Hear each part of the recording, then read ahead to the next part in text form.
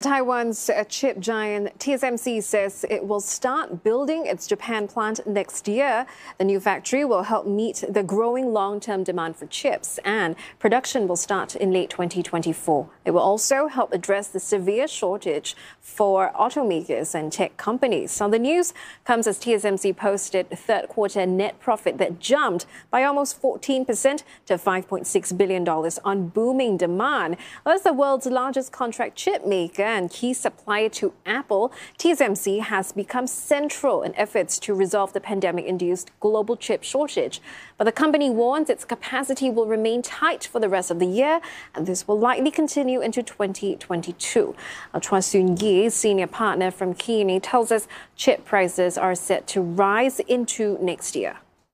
With regards to pricing, they didn't announce new pricing this earnings call, but about a month ago, there were reports that they have been raising their pricing with their customers. So those pricing are expected to be effective 2022 and beyond when the new contracts come up. And reportedly, it's between 2 to 5%. But our expect that is to mitigate some of the cost increases that they've seen with regards to higher input costs such as substrates as well as shipping costs, and the higher complexity of the new chips that they are building going forward.